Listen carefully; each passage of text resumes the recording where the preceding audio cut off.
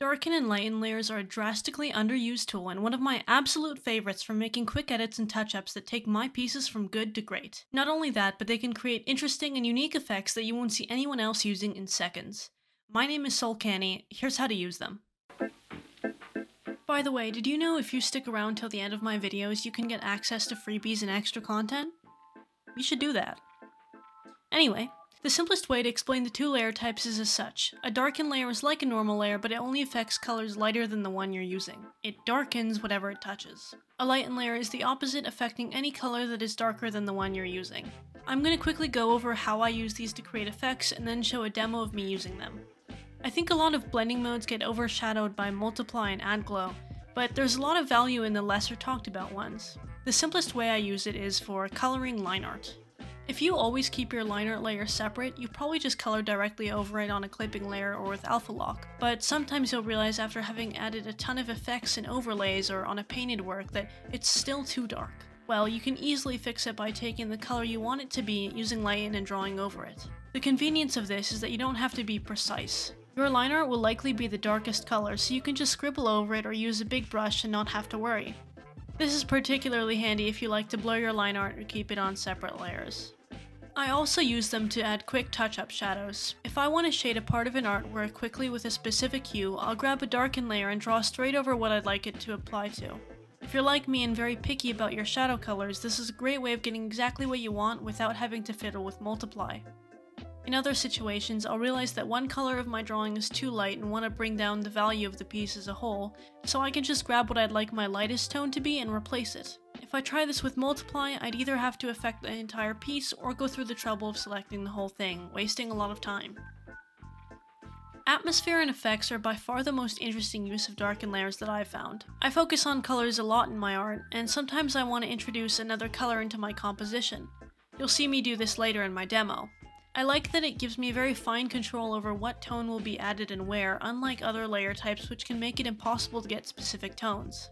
It's kind of hard to give a single demo of this, but essentially you just have to play around with different colors and airbrushes on your piece until you get a feel of what I'm talking about. Another great use case is contrast. Inherently, if lighten can only make your darks lighter and darken can only make your lights darker, everything will end up being closer to a mid-tone. This is great if one area of your piece, perhaps a part that is not meant to be the focus but has a lot of contrast in it, stands out too much. Use lighten or darken to take attention off these areas. This can also go the other way though. Everything being closer to a mid-tone allows for a greater chance of muddy colors. Counter this by checking your tones in grayscale, adjusting tone curves and contrast as needed, and now you've got an aesthetic piece with a trick you don't see often. Those are my main use cases summarized, so now to the demo. It's really just me explaining my thought process while working on a drawing, so enjoy. Okay, admittedly, this is pretty much the third time I'm doing this because I kept changing the way I wanted to make this video, but it's okay, we're just gonna roll with it. So I have pretty much 3 layers given to me right now. I have a flat color, I have some, minor shading with multiply, and a liner layer. And that's it. So let's talk about what I do with this. Well, usually the first thing I do with any of my drawings is I add subtle gradients. She already has some gradients built into her design. You can see, like, her hair kind of around her bangs and on her wings. But I tend to use it in any, bigger area of color just to give it a little bit more life, especially with lighten. I would add a gradient onto the shirt, kind of lighter, going to darker. So I can use a lighten layer for this and take that color that I want the shirt to be. I like to make everything blend into itself a little bit. I'll do the same thing around the shorts, but maybe I'll want to saturate it a little bit more around the shorts. And that's kind of, you can already see that this is kind of the convenience of a lighten layer, is that I can saturate these colors and not worry about them touching the skin tone, because, my flat color here is darker. I can do the same thing here. I can impact the hair color, but not the skin. Well, here, I'll need to do something a little bit lighter for that. So something like that. And yeah, something like that. And then I just lower the opacity. and do essentially the inverse with the darken layer. If I make this clipping, I just like to add a little subtle effect. Very easy to overdo, so watch out. But you can see I'll add it to the skin tone, a little bit of blush,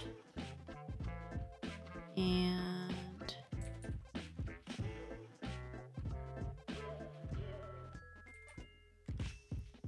yeah. So that's like a very standard use case for my lighten and darken layers initially.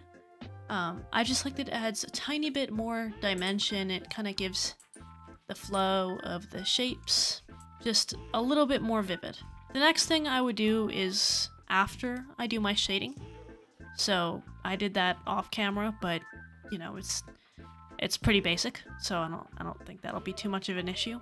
And if I want to add maybe a soft edge around here, grab a color that's in between these two shades, which is what I would want my the edge of my shadow to be. So something like this, and I'll just color over it. And you'll notice I'm not worrying at all about having a selection in this area or anything, because I know it's not going to draw over it. And that's really, really convenient. Pump up the orange around here, something like that. Maybe I'll want to do some quick touch-ups for cleanup. I could just grab the same color, and again, I'm already doing all of this on the same layer, which is pretty interesting. And why I absolutely adore this blending mode, because I can just do so much at once.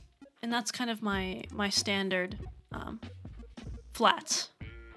Personally, I do a lot more work after I'm kind of done the drawing. So essentially, after I put all this together into a folder, which is always my process, that's when all the fun stuff happens. But I'm also going to color my line art here. I'm not even going to make this a clipping layer because I don't have to. But I do need to make it a through layer. Hold on. So you can see that I'm just drawing on a plain lighten layer without any clipping, and it only applies to my line art. A couple spots that I missed, I can just make another one. Yeah, so there you go. And now comes the fun part. Playing with all the effects. So, as I mentioned earlier, I tend to do like these big effects when I want to introduce another color. She has this very subtle accent of green, which you can see isn't actually green, but that's my little secret. No one has to know. And say I just want to add in some more of that. I can do kind of this dusty look by sprinkling it around my drawing. I can give it some more depth by making the parts that are further back a little lighter, a little blurrier. Alternatively, I can use a brighter color. Something like this, and add an ambient shadow. If there's kind of blue in the area, maybe she's outside or something. And give it a little bit more life. I'd probably apply that after I apply a shadow layer though. Something like this.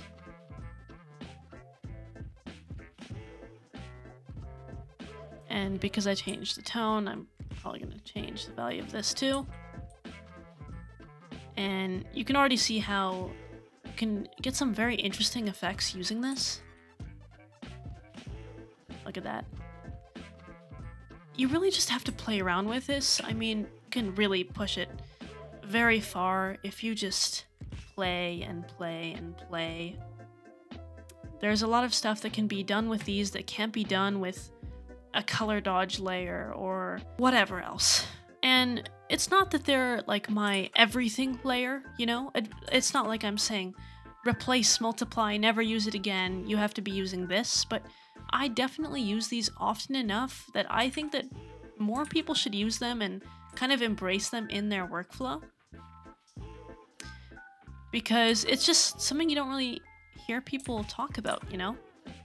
And some subsurface scattering here. And also get lighter effects as well. Maybe you'll want more orange. You can much warmer effect. These at different levels.